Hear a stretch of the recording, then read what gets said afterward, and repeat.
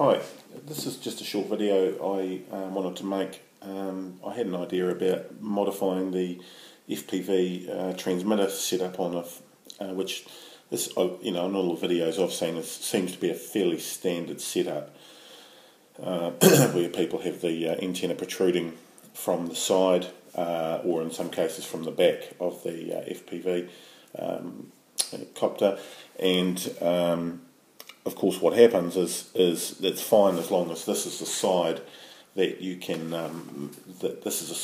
see, or that the receiver can see.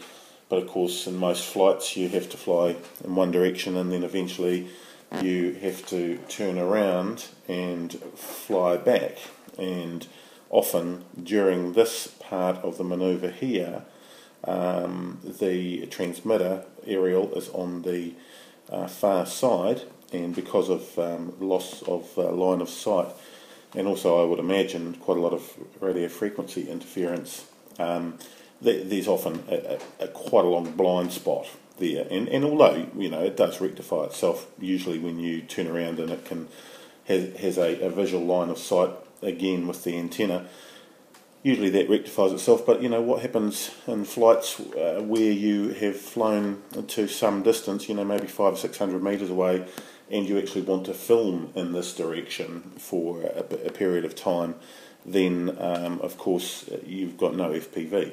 So what I thought was changing things around a little bit so that the antenna was the lowest hanging part of the whole apparatus during flight. So what I've done is I've come up with a very simple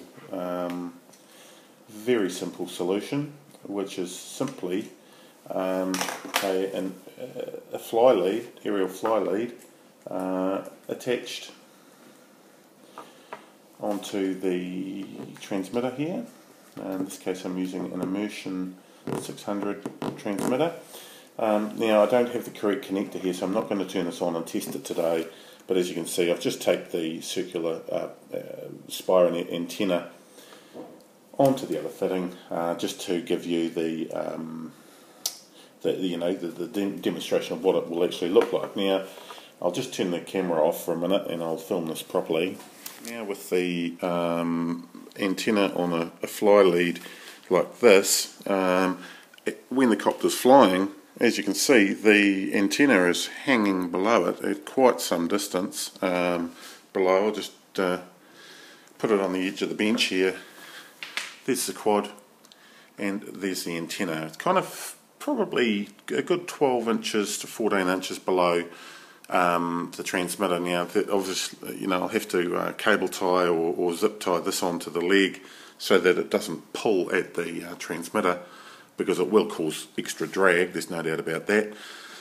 I'll have to be careful flying close to objects like trees, simply because that could quite conceivably get caught and drag the copter down. But for 100 metre altitude, 150 metre altitude, long range stuff, it may be, by having that polarised antenna down, hanging below, you should have 360 degree unimpeded FPV